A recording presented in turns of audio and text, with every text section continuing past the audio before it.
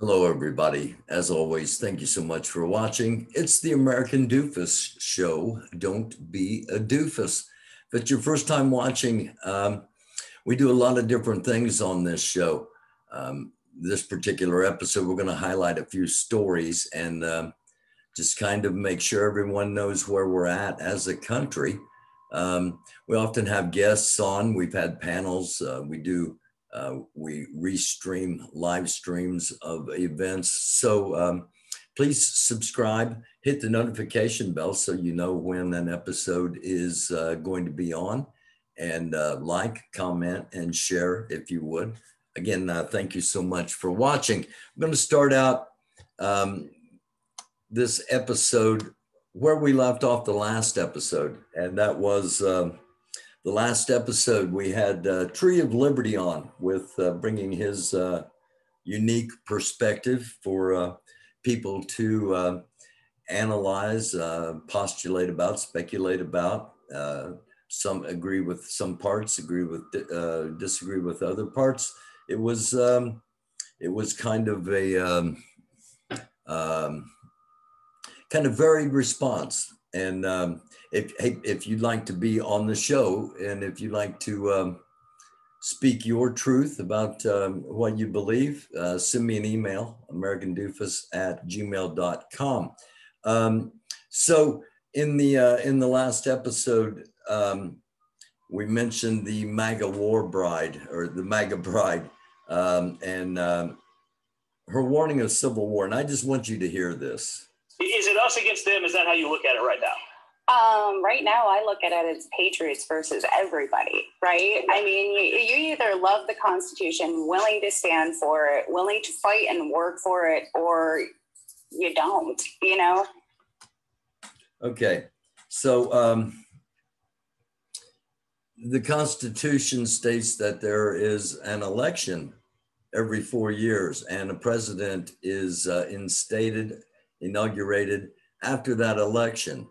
Now, they're claiming support of the Constitution, but according to the Constitution, all of that has happened. What they're wanting to do is treasonous and overthrow the government. It's dangerous. Just a question of how many of them are there, and that is yet to be seen.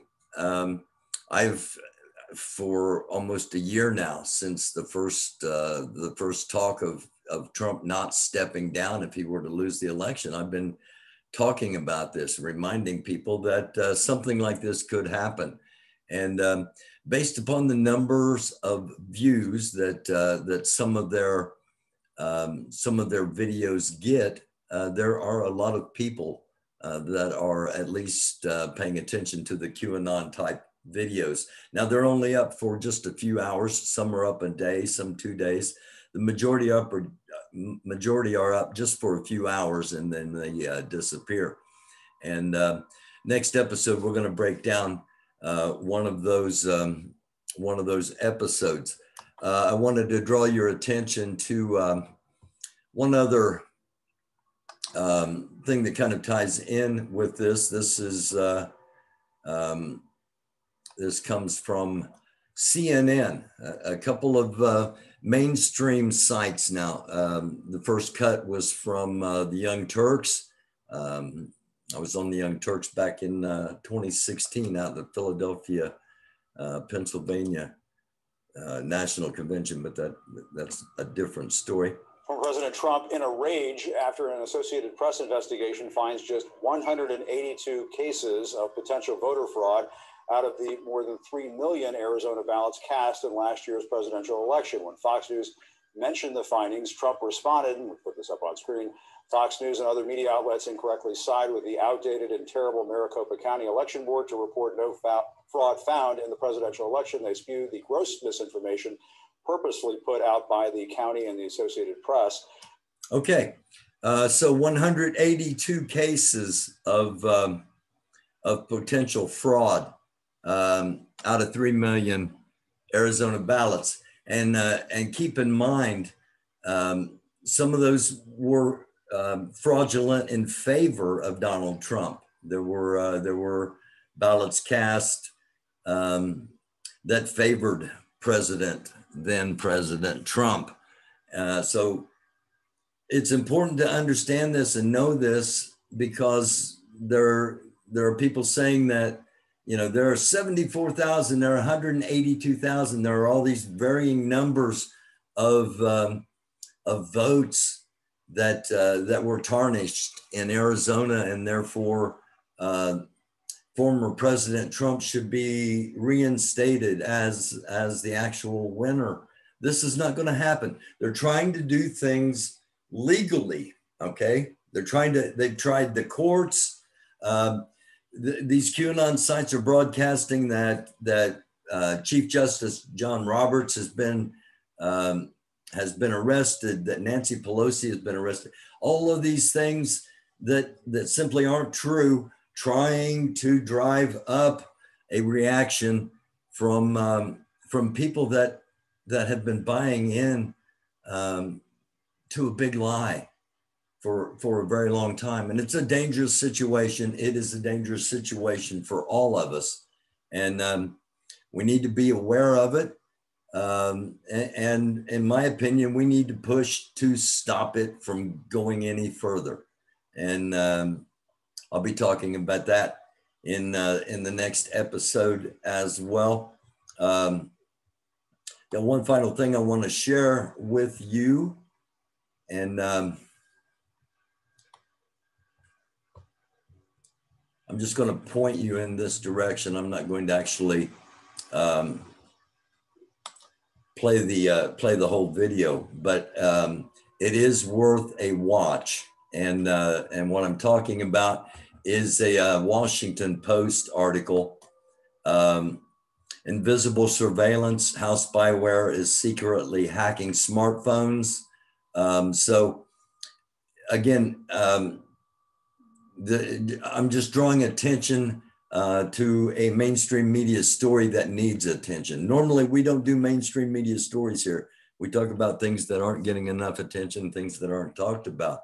But these past two mainstream media stories, the Washington Post story right here, gives you an idea of how people can use surveillance on you and in hacking smartphones. And you know, we've talked a lot about you know, about how what is said on the internet is dangerous potentially, depending on what you're saying and who's listening. And it's very, very irresponsible to talk about things that you don't know about or you don't have facts about, and it can lead to problems and potential danger and damage to people. So we are in a dark world.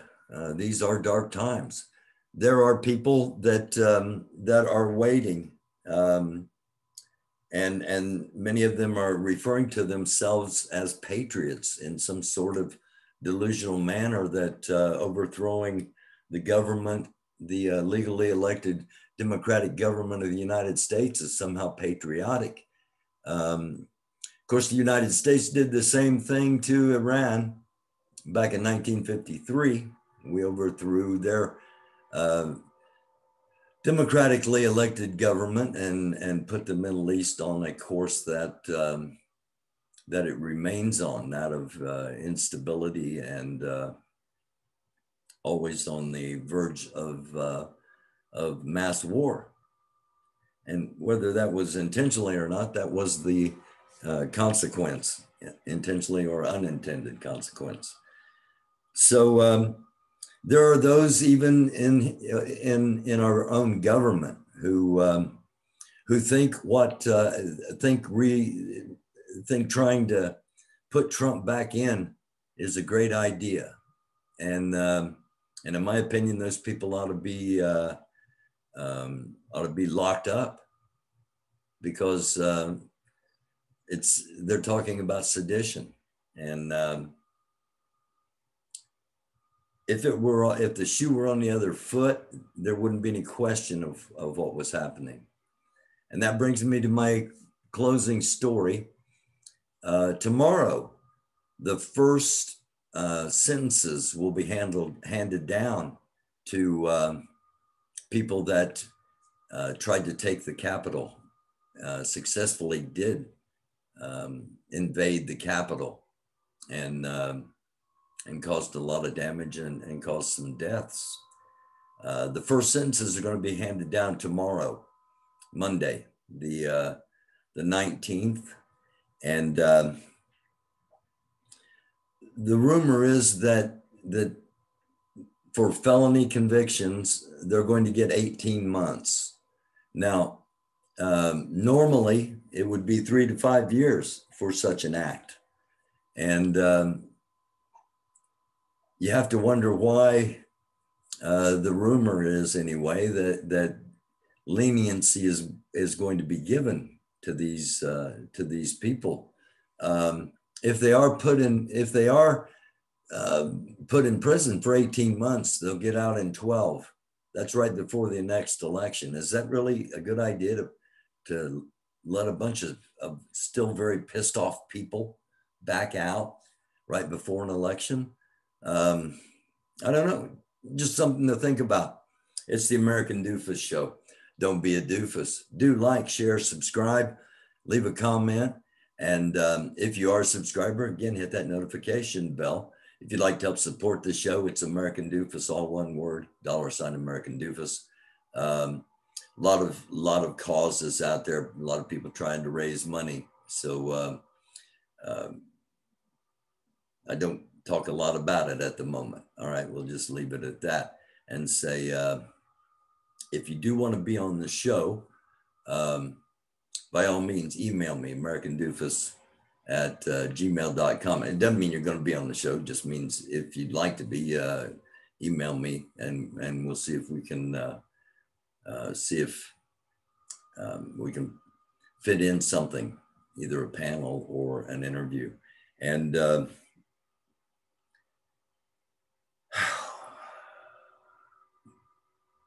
if it is a very dark time, it really is.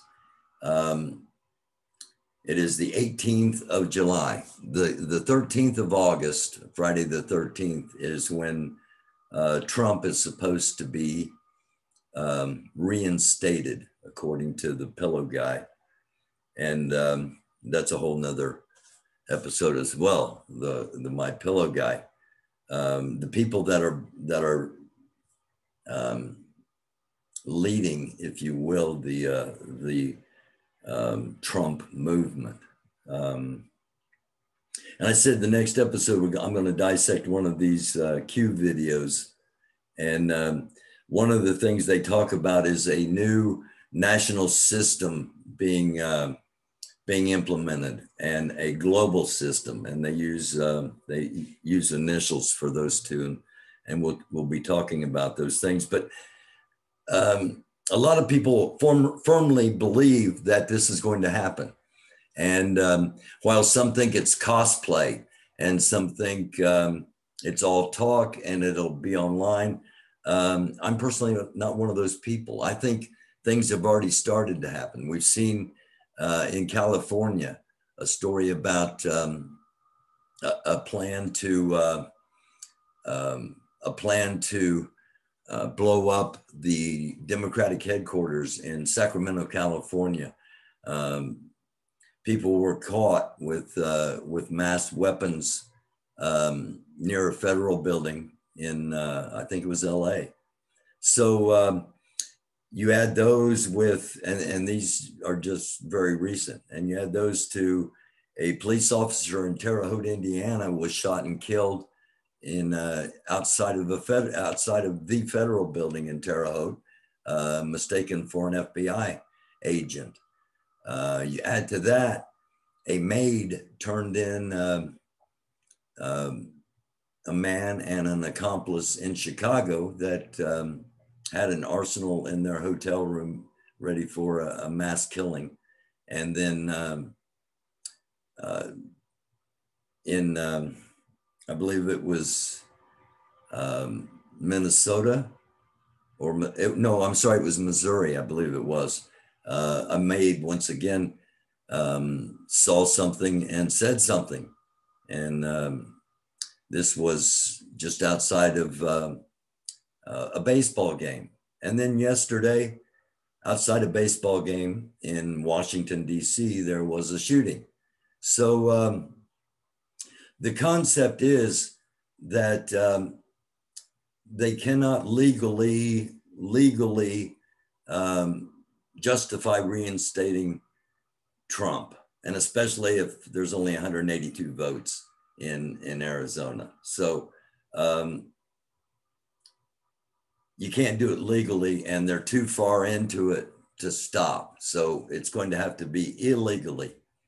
And what I see coming is trying to create chaos wherever and however possible, so that, and these people are delusional, but they're not, they're gullible. They've swallowed this vast, it's supposed to be an anonymous video game, and it's turned into something that is terribly, terribly dangerous, in my opinion. And they're going to try to create chaos with the concept that the country will demand Donald Trump come and fix it, because he's the only one who can. He's the chosen one, and a lot of crazy stuff.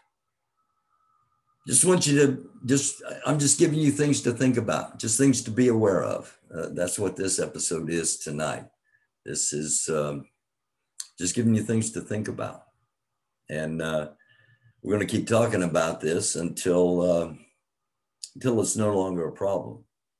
So again, tomorrow night, or possibly tomorrow during the day, depending on how things play out, going to break down a QAnon video and talk about it, comment on it, and give you something to think about, as we always do. So until then, please do try to be a light. Try to share some love. Try to